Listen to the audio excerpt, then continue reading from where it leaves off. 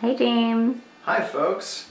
We're back from our glorious travels abroad. So let's reminisce while we make an English treat and have a little bit of another English treat here.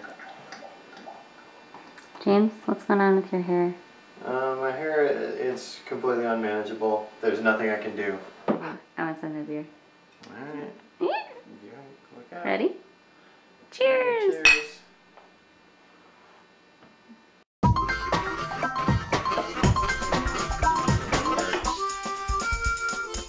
Okay, now, Actual size. so we weren't actually going to make another foodie video right away, but we got these delicious looking beets in our CSA box, so we decided that we would go ahead and make them. And for us, the cool thing about beets is that we use the beet tops in our cat food. I know some people actually just eat them, but I don't like them, so we're just going to use them in our cat food. So with beets, what you want to do is just make sure they're kind of clean, not a big deal. Cut off the tip with the green stuffs on it, and then cut just a little bit of the root off so that it's a little bit showing, and then put it, the open end down in some water in a casserole dish for this recipe, and then add some balsamic vinegar, just like this. Probably you can kind of pour it on there, just a splash here and there. Adds flavor, gets soaked up into the beet as it's cooking. It's great. You can use your best judgment on that. And all we really want to do then is cover it and put it in the oven. We're going to do this at 325 for about an hour. Maybe we'll crank it up to 400 when we put the rest of our meal in. And then we peel it when it's done. It's delicious. Oh, it's so sad. It is. We had such a good time in England. And yet, not once did we have shepherd's pie. Of all the fantastic vegetarian things out there, we absolutely did not have vegetarian shepherd's pie. The only shepherd's pie I saw on any of the menus actually had Shepherds in it. Well, it's a sad fact about England, not many people know. Cannibals. Yes, we did see the cannibal head at Cheddar Caves. So for shepherd's pie, what you want to do is cut up a couple of onions. Try not to get the onion juice in an open wound on your hand, or you'll be crying like I am. Yeah. It's disgusting. Hurts. And if you're clever, what you'll do is have your mashed potatoes made from the night before, and then you can use those on top. What did you put in the mashed potatoes, James? Well, potatoes being the #1 ingredient. Aside from that, there's some delightful Point Reyes blue. Some cheese? Blue cheese. Not very much, right? A little bit. I choked them down. Yeah, you managed to enjoy them, so there must not have been that much. Yeah, I don't like blue cheese. There's some butter, some salt, pepper. There's some aged cheddar, and a little bit of milk. That's about it. Well, we also are putting carrots in our shepherd's pie, although the cool thing about shepherd's pie is that you can put whatever you want in it. Yeah, we're actually not putting any shepherds in it this time. No, it's just babies. And savory Satan. Satan. Yep, we are putting that in there. So yeah, we're putting some carrots in there, and we're just chopping them up willy-nilly, however you want, however many you want. It's very flexible, but this is the point at which you want to chop your carrots up and your onions, and this is the point at which you want to have some beer. Fuller's, a fine brown ale. Just keep chopping. James, could you do the garlic? Absolutely. I'm going to stick a couple of garlics in there too. Your hair looks like something out of Monty Python from the 70s. very scary. Say that to my face. I am. Mine's Yeah, looking well. kind of crazy too. I thought there wasn't supposed to be humidity in Silicon Valley. Well. I think I also heard the one about no mosquitoes. Yeah, right. So we're putting 2 tablespoons of olive oil on about half the onions in here. It happens to be all of the good olive oil we have, so hopefully that'll work. And we've got a package of seitan. Savory Satan. Hey! Kitties! Kitties, cut that out. Come on. Alright. Oh. Alright, you saw it here first, folks. Thomas had a big mouthful of grim fur. Wow. Alright. Super. So back to the action, or the other action. Yeah. So Satan, we're talking about Satan. So Satan. Okay, well, basically with Satan, I'm a firm believer personally, but basically with Satan, we're just gonna kind of cut this up into the pieces that we want. I want them a little bit smaller, and James will just have to deal since he's holding the camera.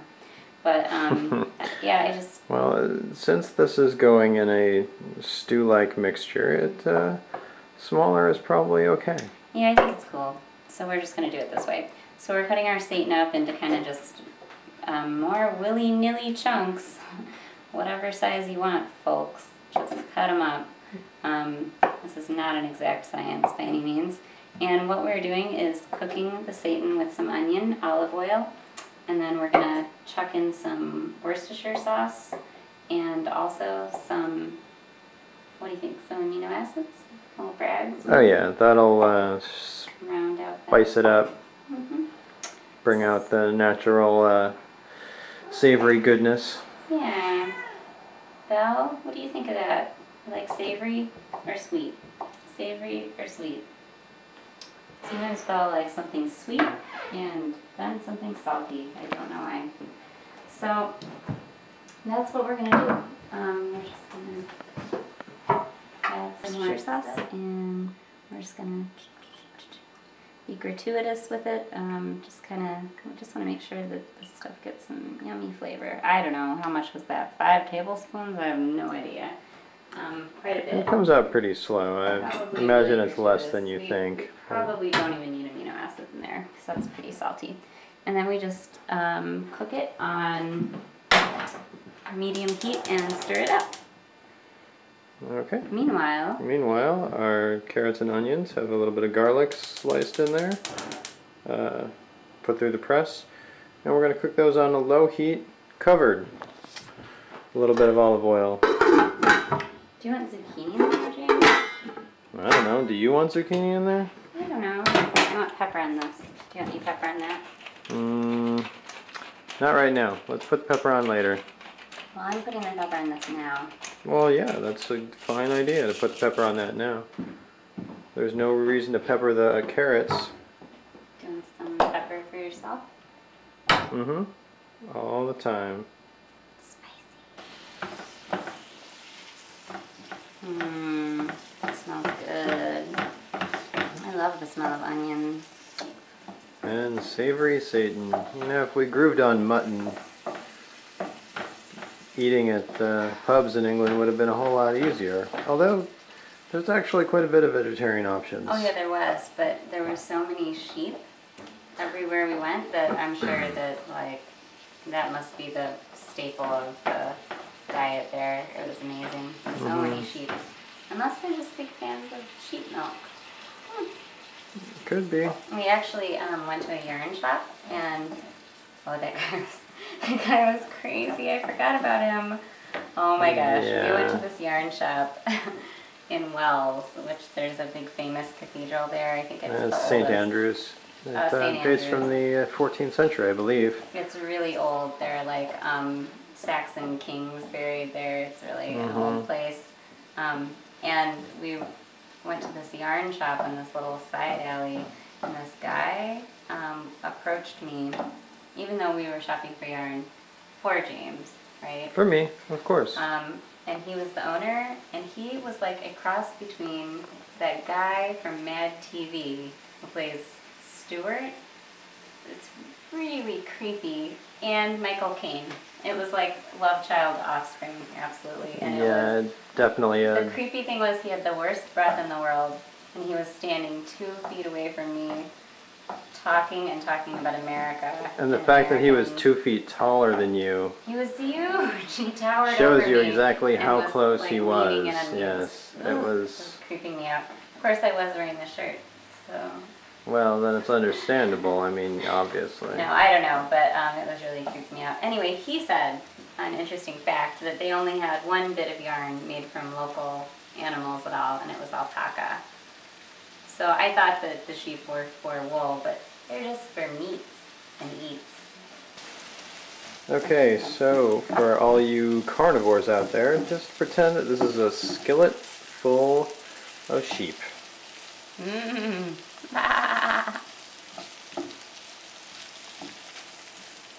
Mama! Don't eat me, Lisa. Hey, watch it now. You're gonna get Fox on her ass. Wait, the magazine? Rupert Murdoch's network. Alright, how are carrots going? Look at them all. So, carroty. Fantastic. Okay, so I think we should probably start with the broccoli. Yeah. So, have you decided you want zucchini in it yet? Yeah. Alright, I'll get those chopping. Alright, so we're just roughly chopping the broccoli and the zucchini, saving the stalks for cats, of course. And you know, England, there were a lot of really amazing recipes that we had in England. Oh, the compassin was so the compasses in Chicks Grove. If you're ever in the, what would that be, the Midlands? Yeah, I guess so. If you're ever in the Midlands, looking for a place to stay in the middle of nowhere that has first-class food and high quality, good selection of local beers on tap, hand-pulled, stay at the Compasses Inn in Chicks Grove. Alan will take care of you. That's for darn certain. For darn certain. For darn certain, that's right. Hey, where's your Scottish accent? You didn't pull it out the whole time we were in England. Well, you've got the hair! There's nothing I can do about my hair. It's a wee bit crazy. But that's it. That was hilarious. Okay, so how's the food coming? Looking pretty good. that? Oh, essential tremor. Man. Sorry.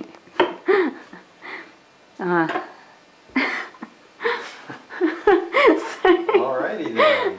I'm gonna be falling apart with the next few years here. Mark my words. I mean, your fortune. I forgot about that. Oh dear. Well, that wasn't good. No. No. So we went to. We also went to Wookiee Hole, which it may surprise you. We didn't actually see any Wookiees. I know. I was waiting for Chewbacca, but no. No. Although they did film a number of Doctor Who episodes there, so.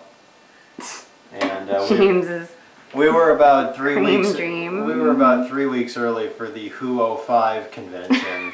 Colin Baker was going to be there, but I've already met him, so. That is a shame. Yeah. Yeah. So we went to Wookiee Hole. Some fantastic natural caves and a really awesome Victorian, what would be a penny arcade.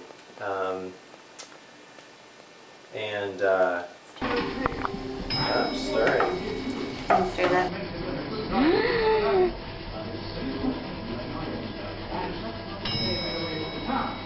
It's opened us a bit of a well, and in my day, we got our rights in that. Those that say all day, amidst the rag sort of chatting while the right bundle, cutting off any buttons and hooks, and The devil rises and the devil. Before you guys know this. Yeah,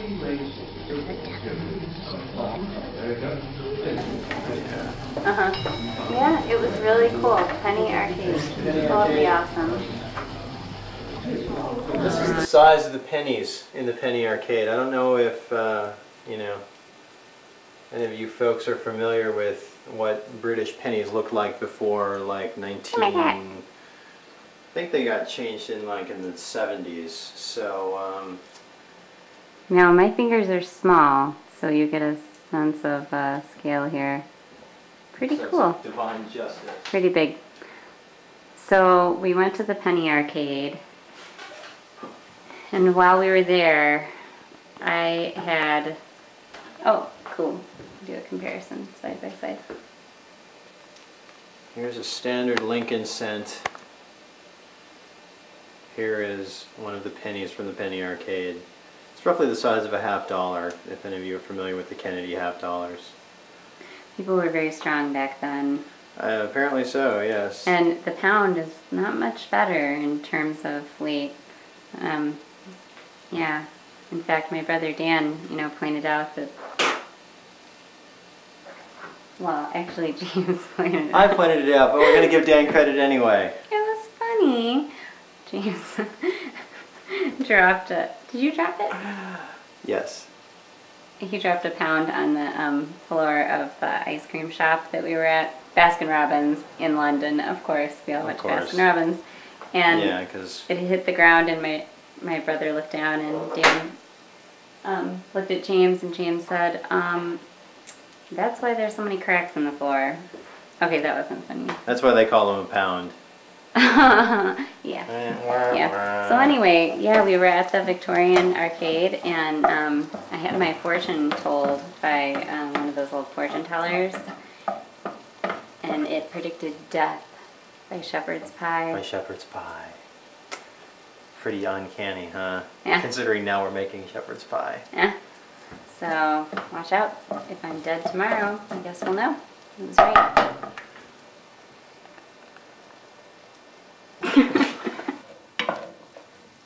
Looking good. Zucchini, carrots, broccoli, onions, garlic. And in the other pot, we've got still sauteing the seitan. And Savory Satan. savory seitan and onions with some Worcestershire sauce on that and some olive oil in each. So James, how old are you? I'm 33. I had a birthday that was, actually, it was right after our trip to England, and so we decided to go and spend it in Paris. So my mother-in-law actually brought this shirt 3,000 miles. She brought it from Chicago to London and then from London to Paris for my birthday. The nice thing about it is that it really it brings out your chest hair. Yeah, I'm looking quite chic, I'm sure. Very nice. So we had a lovely, I had a lovely birthday in Paris. We went to Père Lachaise Cemetery. That was fun. Lots of famous folks are buried there. Oscar Wilde, singer named Jim Morrison, he's buried there too. Marcel Proust, Max Ernst, Edith Piaf. And me, I'll be buried. Oh yeah, soon, we got a little early birthday present. We got her a plot there too. Yeah, so I had a glorious birthday. We went on a River Seine cruise, dinner cruise. That was very nice. And then when I got home, look at this fantastic thing that was waiting for me. It's a triops. It's not just a triops. It's a colony of triops. It's an army, a veritable army of triops. That is so creepy, that you can James. grow your own. Look at how big they get. Actual size. Okay, now, Actual size. let me just say that this is the most evil gift in the world from Don and Drew, who knew that I thought that these things looked like that thing that crawls out of the guy's ear in that one Star Trek movie. That's what it is. And that is disgusting that you're going to grow that in our house. The cats are gonna eat them. I mean, what? That is so gross, James. I need a gallon of spring water. We're at the point where we're going to commingle everything. So let's add a little bit of amino acids. And we're going to put in some beans. We're using a bean mix.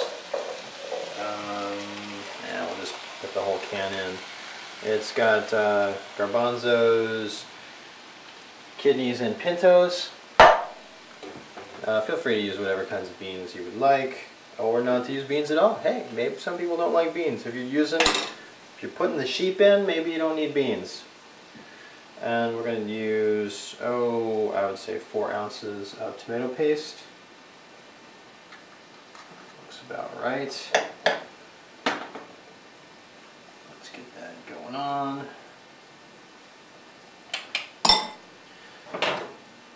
Mix in our faux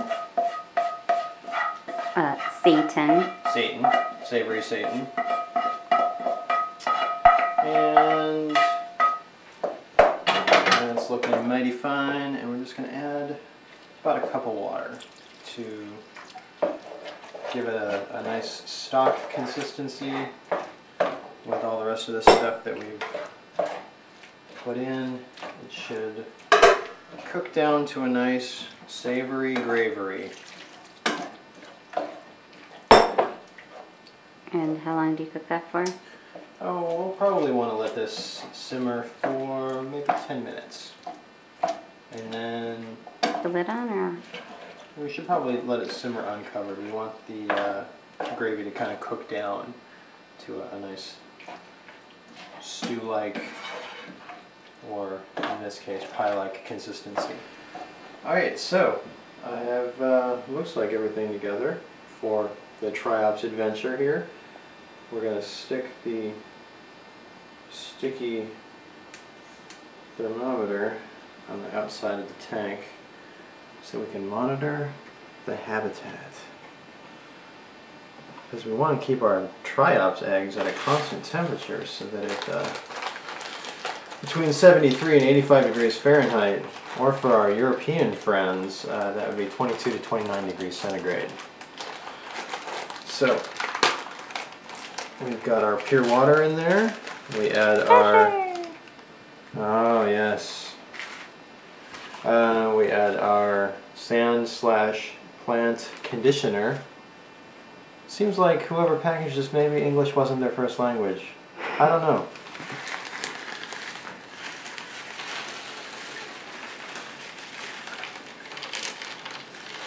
Is that them? No. This is just, we're just making their house. We're just making their house at this point. Now, what I want to do, this is them. These are the Triops.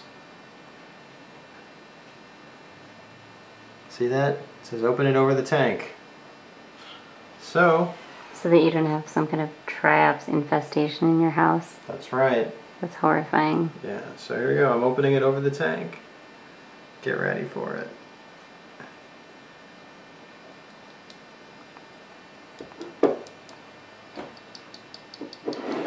That's it.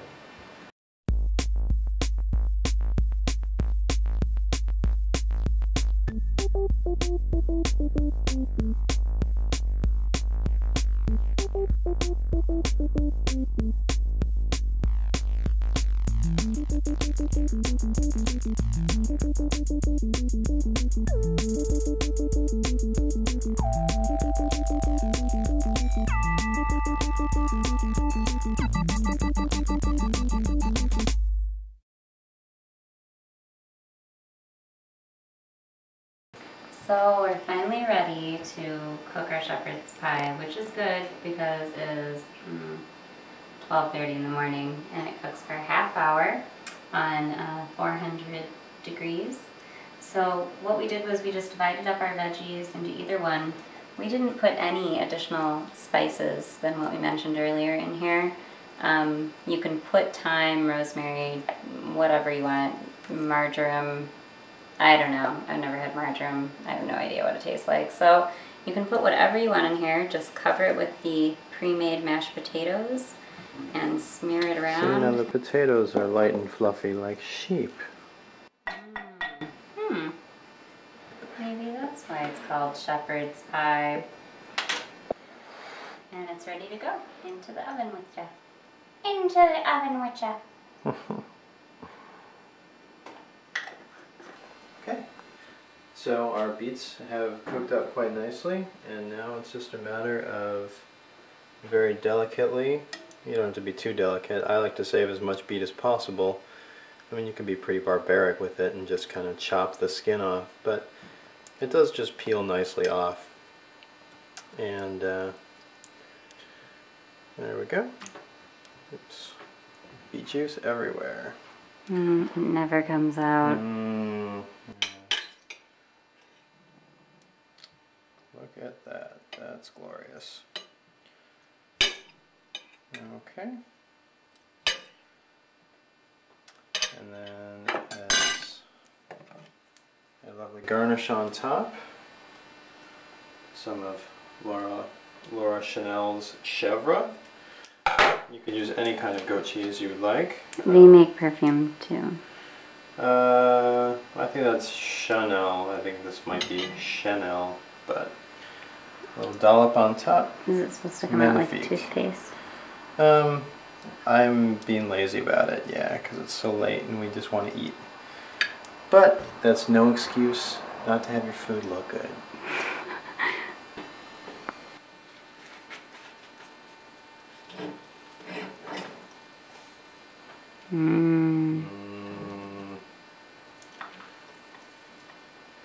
You can really taste the sheepy goodness. Under a pile of sand, there lay this little chap. He had a broken arm, but made it good. They fixed his friends like robots should. It's good. This tiny, messy, sporty, stretchy, rusty, stripy, noisy, spotty, scary. Flappy the Bat, the Sparky Twins. And that's that.